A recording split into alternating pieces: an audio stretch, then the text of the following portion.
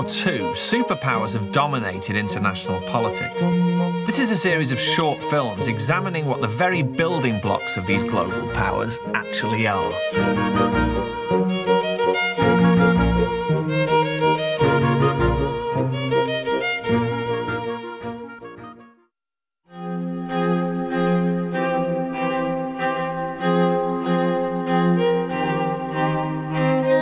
It's easy to forget, but Britain once ruled the biggest empire in human history. At its peak in the 19th century, it covered over a quarter of the planet. But all empires fall into dust, and by the late 1940s, this one was declining fast. Still, let's be positive. These days, we've still got a few post-imperial trinkets: Gibraltar, Pitcairn, Montserrat, the good old South Sandwich Islands, and Sweet Rock All. The world's last old-fashioned empire fell at the end of the 1980s, when the Soviet Union let go of its satellite states in Eastern Europe. In the 21st century, the world's big players tend to wield political power in slightly subtler ways. These days, the global game is not about empire, but spheres of influence, clever diplomacy, foreign aid, international institutions, and the use of what's known as soft power. Having said that, behind the more enlightened exterior, you can see that some of the old imperial rules still apply.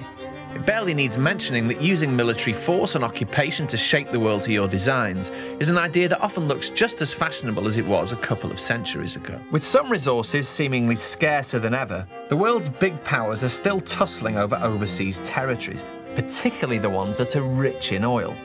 All told, if you're going to be a superpower, you need to pull strings all over the world. Predictably, the USA is by far the best example. The end of the Cold War may have led it to withdraw most of its troops from Europe, but give or take the odd fallout, it still puts a premium on keeping Europe on side and maintaining its crucial relationship with the UK. In the Middle East, it gives strong backing to Israel and keeps things sweet with oil-rich Saudi Arabia. In South America, it seems to stick to the Cold War script, fretting about such left-wing leaders as Venezuela's Hugo Chavez and Evo Morales, while supporting such figures as Colombia's president Alvaro Uribe. In terms of global influence, China is increasingly looking just as busy, particularly in Africa. Last year, President Hu Jintao went on a 12-day tour of the continent.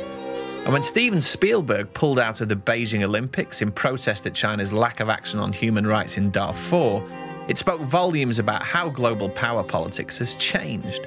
India is coming up fast. The enlargement of the European Union into Eastern Europe hugely increased its diplomatic clout, and if it expands to take in Turkey, it'll have an unprecedented foothold in the Muslim world.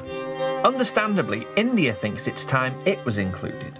Earlier this year, Gordon Brown announced that they had his support. In fact, Britain is now lobbying for a big extension of permanent members that would include not just India, but Germany, Japan, Brazil, and one African country, which perhaps begs one unwelcome question. 60 years after the sunset on the British Empire, why are we still on there? But that's another story.